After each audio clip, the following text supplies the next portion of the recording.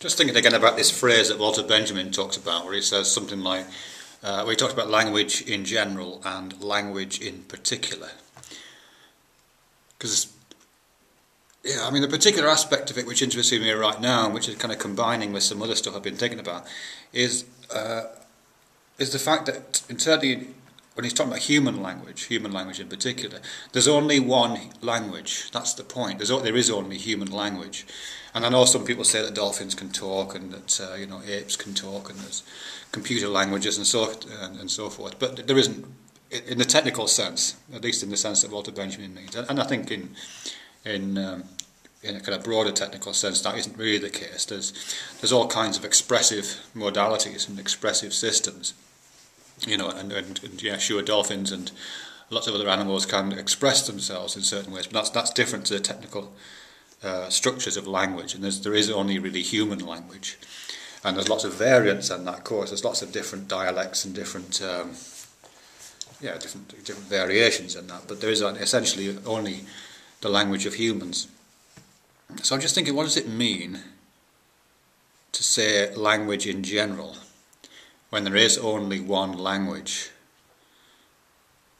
You know what I mean? It's like, because you say language in general, it seems as if you're implying a category of things called languages, even if there's only one of them.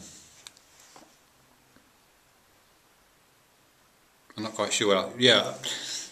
I guess in a sense that always happens. When you even if there's only one of something, when you name it and identify it, you're kind of putting it into a category which contains itself.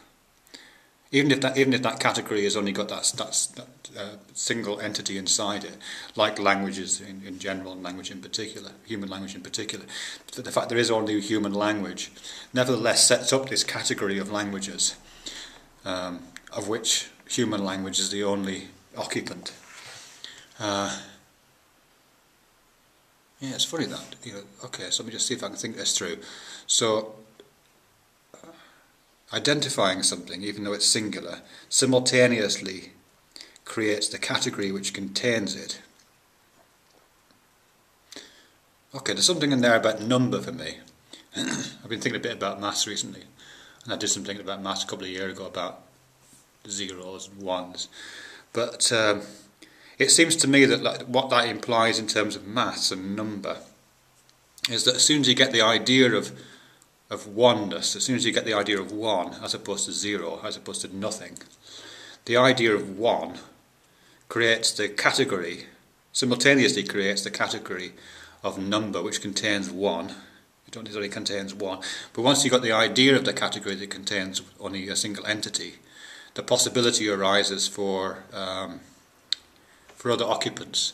So so following that kind of logic, all the other numbers, at least, seem to be implied by the existence of this category of number that the identification of a single number one creates.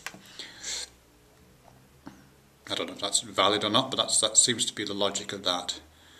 That the big step is going from 0 to 1. And once you've got 1, you've got the category of number, and all other numbers fall out of that, in principle, I think. Yeah, perhaps the other connection into this is, because I've been thinking about theism and gods and stuff recently, is this thing to do with monotheistic religions. I don't know which came first, monotheistic religions or polytheistic religions or pantheism or something, I don't know, but I think once you've got the idea of a single God, I think that does something funny with category. Because once you've got the idea of a single God, it simultaneously creates the category that it is the single occupant of, in the same way that human language is the only occupant of the category of language. God is the only occupant of the category of God in monotheistic religions. But of course it implies the possible existence of other gods by the fact that there is a category that it exists within. And I think both to escape that possibility, to escape the inevitability of a single God implying the existence of other gods inherently within its categorization system, and also to get around the problem of if there's a category, then there's something larger than God, what you would have to do is you would have to make the transformation so that God is simultaneously the occupant of the category and the category itself. So you'd have to get into that kind of logical puzzle where God becomes the, I can't remember the phrase exactly, the set of all sets that contains itself, something like that. It's that kind of logical